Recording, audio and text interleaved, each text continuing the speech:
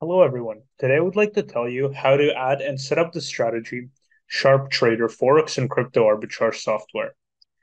In order to set up the strategy, you need to go to the strategy menu.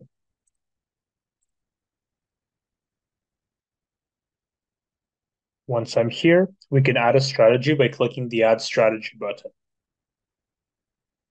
We can choose a strategy from this menu, and I will use the LockCL2 strategy as it's the most popular. So I choose LockCL2, and now we have the option of choosing a single session or a session with two accounts. I will choose the single session.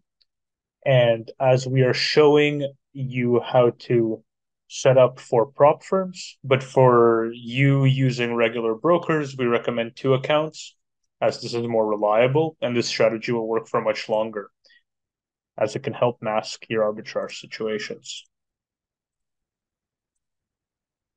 We select single session, click OK, and now we have a menu in which we can create a symbol list in the template. And you can click yes to do this. If you need to add symbols manually or are more experienced, you can click no and add the symbols by hand. So I'll click yes, and we will get a list of templates. We have the default template for prop firms, tight spread, and wide spread. So we can use the prop firm template for prop firm challenges. Tight spread is for brokers who don't have a large spread, and wide spread is for brokers who do have a large spread. So we will use the prop firms as an example, and this is because it is the hardest to set up. But after this demo, you'll be able to do this for any other template. So we choose the prop firm, and we'll see a window in which we'll need to select a fast quote session. For example, if our prop firm is in London, then we need to install SharpTrader on a VPS in London and also select the feed for London.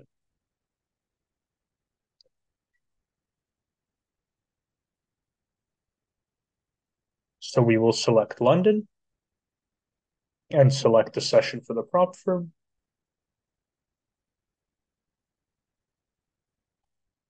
And I have CTrader here for this example, but this can be any session. And if you have two sessions, you'll have the same window for the second session where you can input everything. And once again, if you're trading with a regular broker, it's better to trade with two accounts on opposite sides so the strategy is able to survive for longer.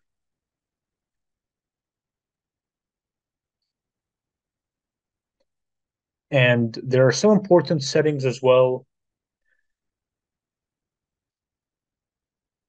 The settings you see here, you can keep them as default, but you need to take note that if your broker has a suffix, this is the most important. If it's, for example, Euro USD FX, then you'll need to set the suffix as FX.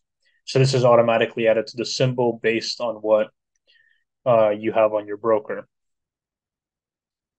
And for example, if there are some special symbols, for example, if you want to trade using indices, which the broker has a unique name for, then you'll need to map it to the indices of how it's called in our fast feed.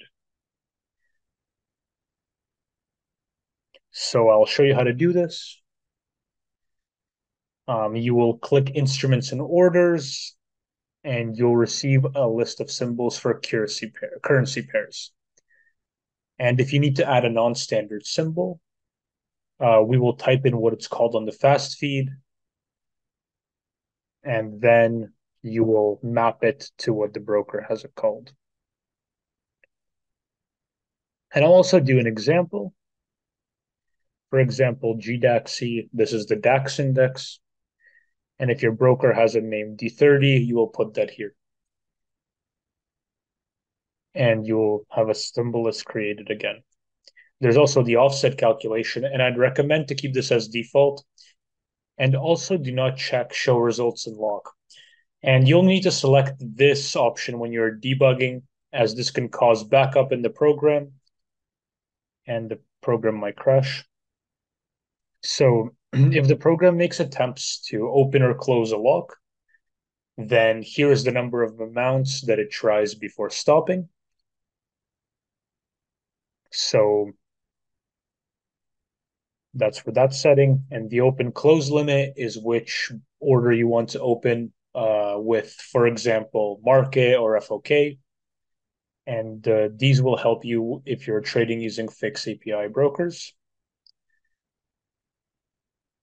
Next, you can also close orders with stop loss, but for CLT, we do not recommend this setting. You have trading options, for example, time to start trade and time to stop trade.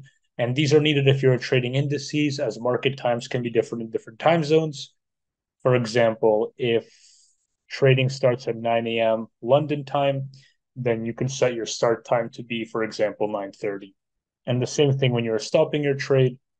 If it closes at 5, you can set it for 4:30. There's also trade pause and order lifetimes, and we recommend leaving it on 125. And we also have a hard stop loss factor. And this is a required feature for all prop firms. And this feature allows you to, the prop firms require that you set up a hard stop loss. So we highly recommend you configure this, and it's counted by multiplying a factor by stop loss. And the stop loss is set in some instruments and orders. So we can click here, and you can see the parameters of the stop loss here. If it's 50 and the hard stop loss is 10, it will be determined by 50 times 10 if your factor is 10. We also have lock management. In lock management, you have automatic closures of locks, which occur on Wednesday at 4.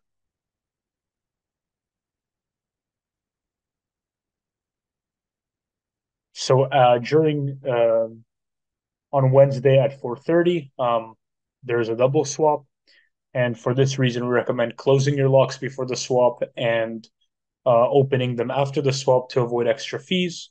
So this is, you can set what time you have the automatic closure of lock. You also have the pauses between closing, opening locks, and between arbitrage orders.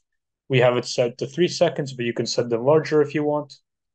And you can also set random lots. And this is done so you can mix lots so the broker won't see that you're using the same lots. And this will help mask your strategy. And this is not needed for LockCL2, as the full closure of locks is done twice a week. However, for lock and LockCL, this is very useful. And in order to work with a prop firm, you'll also need to configure an equity stop. And this is very important, as many brokers set limits on equity losses during the day.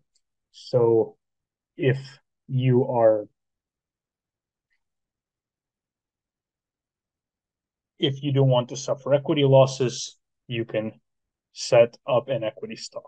And thank you so much for listening, and hope that this video helps you out. And don't forget to subscribe.